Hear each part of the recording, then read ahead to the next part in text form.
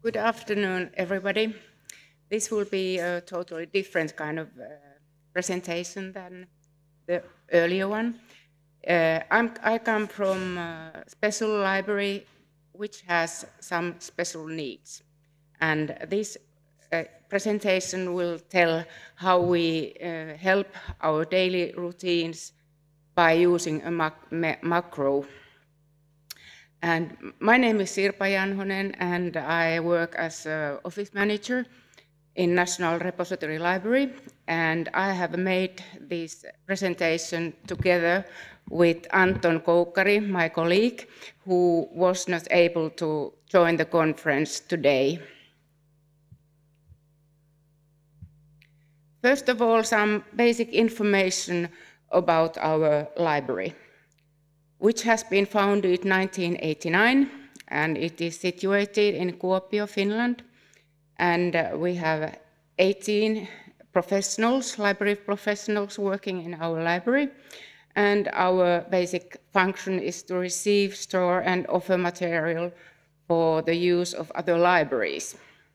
And our library material is mainly printed material. And we are a library of libraries, so we don't have, our patrons are libraries, so our needs are a bit different than many other libraries. And almost every Finnish library uses our services by sending material and lending material. And our services are free of charge to everyone. And thanks to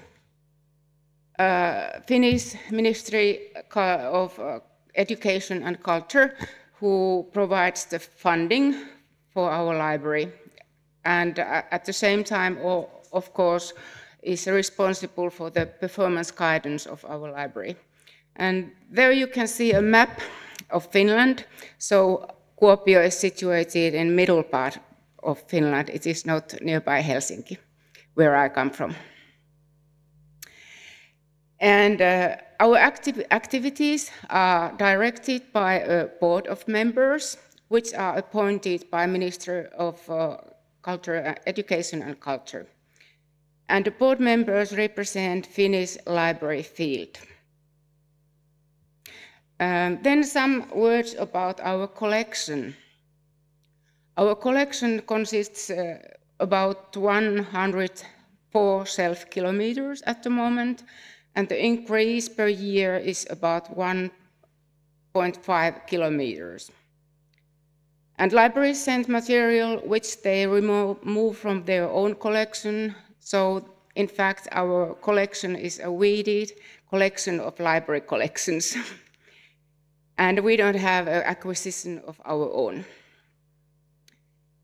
And we increase about 55,000 up to 70,000 new records into our database every year. So the amount is quite big.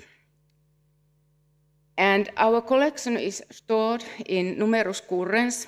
It means in order of arrival.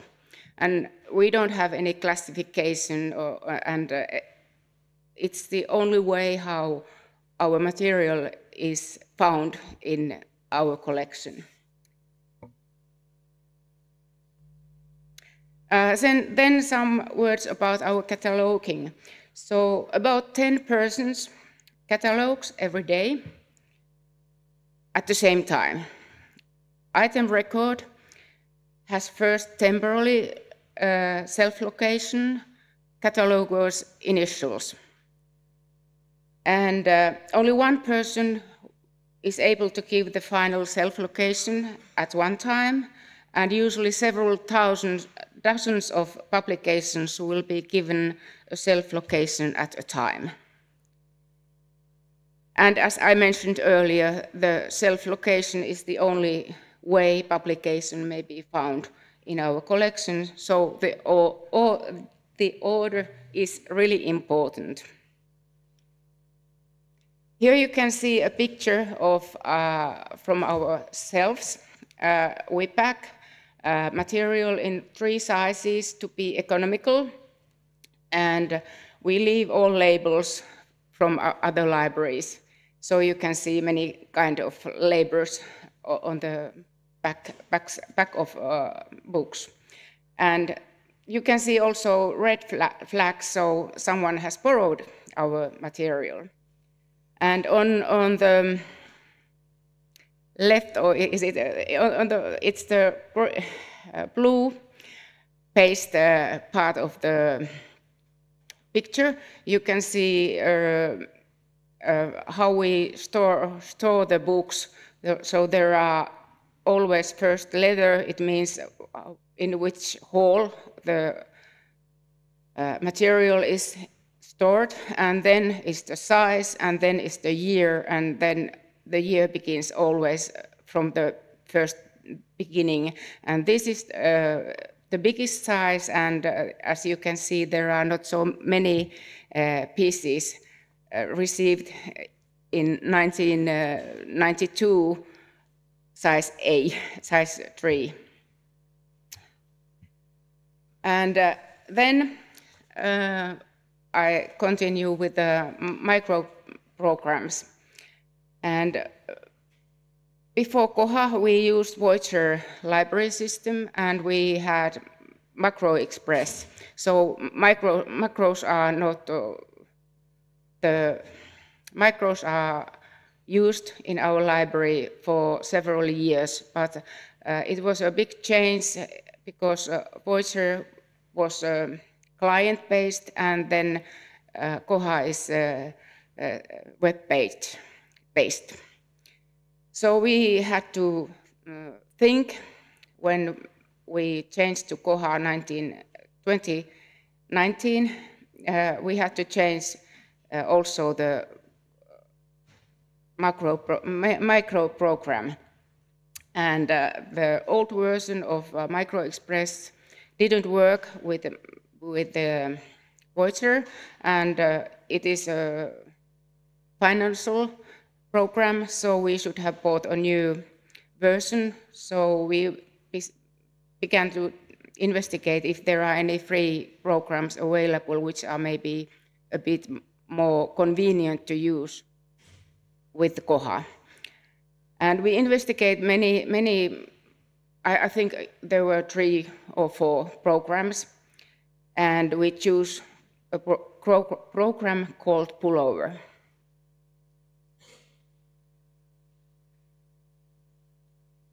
And there you can see a snapshot of our item record. There's a full call number, my initials at that time, and then barcode. And in our library, it always begins 165. And the macro script efficiently navigates through Koha by identifying and locating the required input fields and boxes. And user is asked to read the barcode by the barcode scanner. And macro continues, user is asked to read the full call number to replace the initials.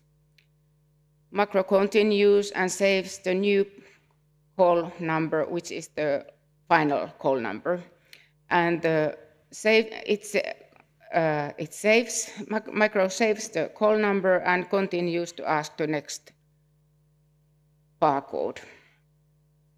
And with this process, we use image recognition command integrated into the auto hotkey scripting language.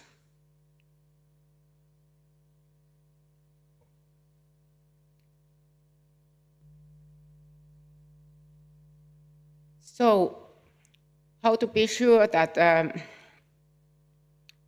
really the right thing is done?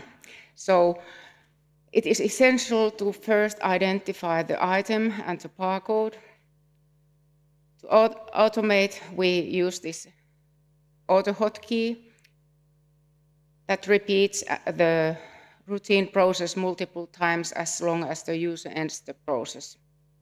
And these scripts can be converted into executable files, which allows the creations of standalone executables that can be run without the need of software installation. So we don't have to install into every machine we use. So there you can see a screenshot of the code, and then there is another one. I don't explain this because my colleague Anton is more convenient with the code, so just screenshots. And then some examples of a pullover toolbox we use. There are Macro uses a lot of keyboard shortcuts for simple tasks like navigating throughout input boxes. For example, Tab key and Control F. And there's a screenshot of this toolbox. And then there are conditional statements, if else, which serve the purpose of ensuring that accurate barcodes are entered, or if a specific image has been recognized by the script. In our case, it may be, for example, if the barcode is correct or if there is something wrong. There are some statements we have made to be sure that there are maybe enough characters. And if it's okay, the macro continues, but if it's not okay, then it stops and gives an error message to user. And then there's an image search tool, which is for creating picture files, which the script tries to detect. Usually the image search tool is used in conjunction with the mouse tool to quickly identify and navigate clickable objects on a web page. A screenshot of a desired object is taken, after which desired variables are given into X and Y axes of an image. These values can be entered into the mouse tool, which will align the cursor to these previously defined coordinates. And there you can see also screenshots of these tools.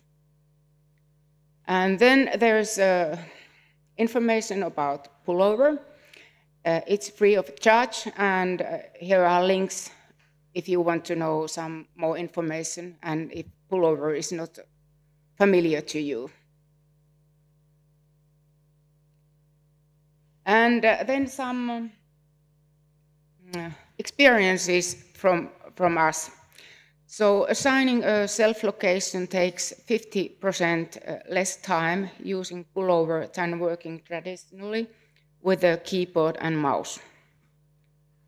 And usually macro works fine and books are in order, but we usually double check with item search barcode is initials and barcode is 165, because sometimes when people work whole day cataloging, there may be some mistakes.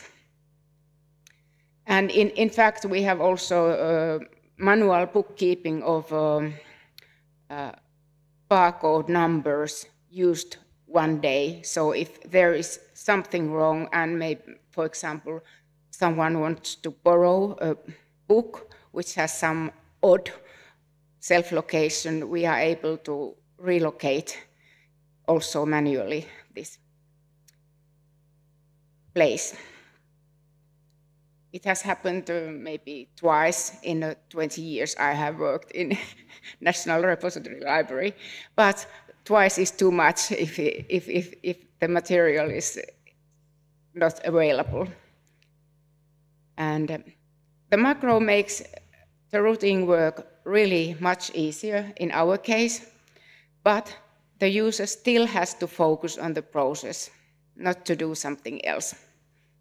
Because anything can happen, and we have some experiences also of that. And with Koha, we have noticed that updates of Koha usually needs the macro also to be updated. So this means a little break with the use of macro. But Anton, who is responsible in our library for maintaining and creating this macro, is really fast, and this macro is then in use for in a days or even one day. And besides all, our staff is really happy with this. And this is all I had to say. Here you see general information of our library, email address, my email address, and if you have technical questions of this macro or pullover program, please contact Anton.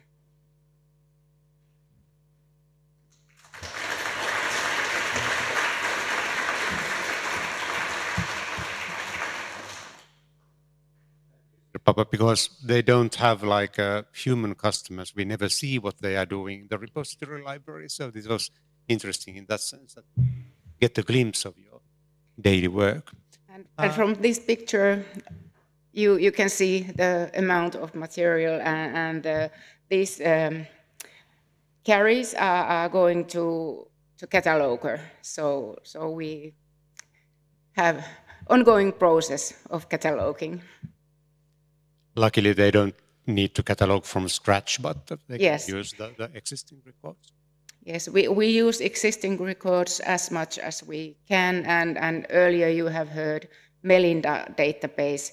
Melinda is our cataloging database, and in Koha we use as less.